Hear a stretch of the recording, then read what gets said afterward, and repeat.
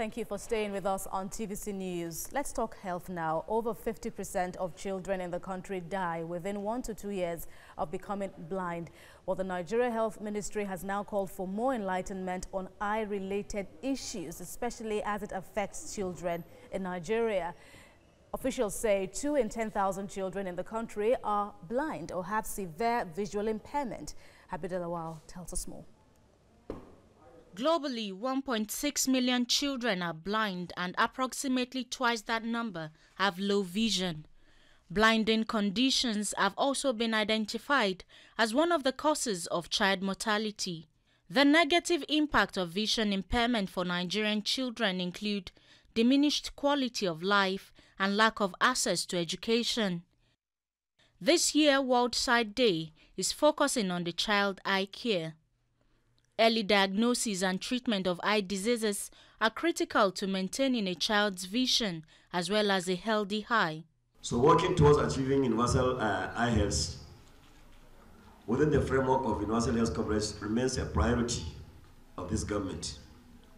The unreached or underserved, who are so often left behind when issues of health and development are discussed, are now at the core of this drive. Before now, there has been no strong government commitment to child eye care in Nigeria.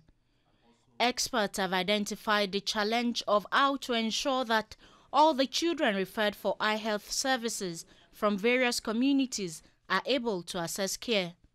This, it believes, will address dire consequences caused by such eye conditions as permanent sight damage and blindness. To have the pride position in everything amongst the stakeholders and amongst every Nigerian. I say, I hope I can confidently say that this will be the case in the Federal Ministry of Health.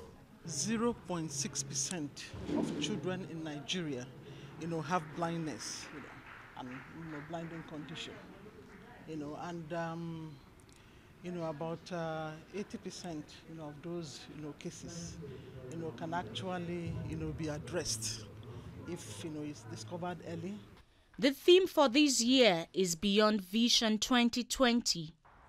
The eye represents less than 1% of the total body volume, but a loss of one's sight results in more than 30% of one's functionality. This is even worse in children who are still growing, as their sight is a major factor that helps them learn and explore their environment for proper development and growth. Habida Lawal, TVC News, Abuja.